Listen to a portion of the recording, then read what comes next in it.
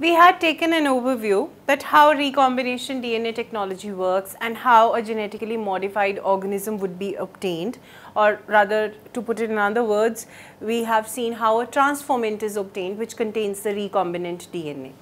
Now we are going to see what all processes are taking place and how do they take place. So the first stage that we have is isolation of genetic material. You remember the first step that we discussed in the overview was that gene of interest was taken and that was incorporated into the vector.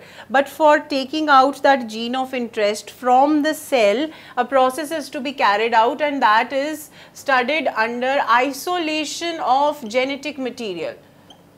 Because this is recombinant DNA technology, so we are taking the DNA over here. The DNA has to be extracted from the cell. Now you know where DNA lies inside the cell. If it is a eukaryotic cell, it lies inside the nucleus. When we talked about DNA, we studied that in nucleus the DNA is present on the chromosomes. On chromosomes it is highly coiled in and around the proteins. So for extracting that DNA, you have to pass the various stages. Now what are those stages? Supposedly you have to extract DNA from the central part of the cell. So you have to pass all the stages. What would be those stages? If it is a plant cell, there would be a cell wall, followed by the cell membrane, followed by the nuclear membrane, and then you are going to have histone proteins.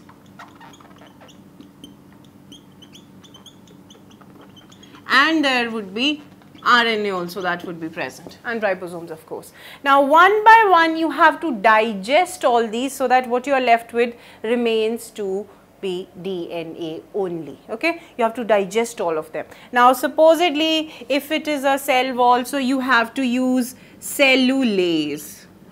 Take the cells from where you have to extract the genes. They are taken in the test tube. Supposedly this is the test tube. It is given, supposedly you have to extract some gene which belongs to a plant cell. So you are going to take the plant extract, put it in the test tube. What all you have to add? You have to add cellulase. Supposedly it is a fungal cell, you will have to add chitinase. Whatever the cell wall is made up of, knowing, you have to put an enzyme which digests the cell wall. Okay, that is to be added. Then for digestion of cell membrane, you have to add proteases.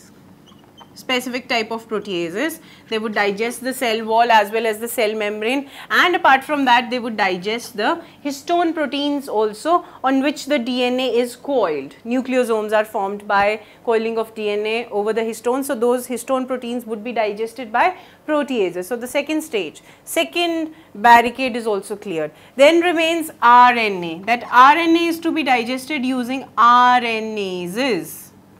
Specific type of enzymes which would digest the RNAs as well. So what you are left with in the end? You are left with DNA because you didn't aim to digest it. Now this extract which has everything dissolved, it would be taken and chilled ethanol would be added to it. Now this process of adding chilled ethanol is known as spooling. When the chilled ethanol is added to a content where you have added these proteins for these enzymes for digestion of specific layers of the cell, so that you are left with DNA only, that process is known as spooling, and it results in DNA settling down in the form of fine threads. Okay, what you see is all the DNA of the cells which you had taken, it separates and settle down as threads because you had added chilled ethanol. So that leads to spooling and you are getting the DNA that you wanted. You have extracted the DNA from the cell, and this is what the process dealt with, that was isolation of genetic material. And with this we come to the end of first step.